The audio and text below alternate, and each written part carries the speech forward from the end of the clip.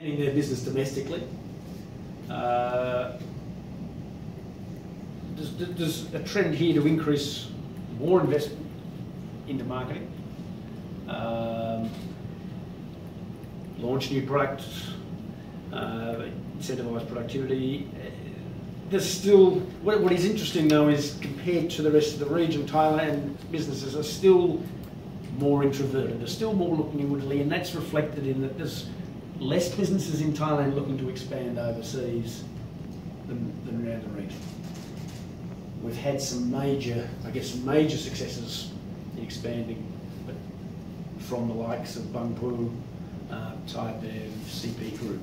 But then if you look down below that, there is not the level of excitement, a level of interest in expanding regionally as compared to perhaps our neighbours.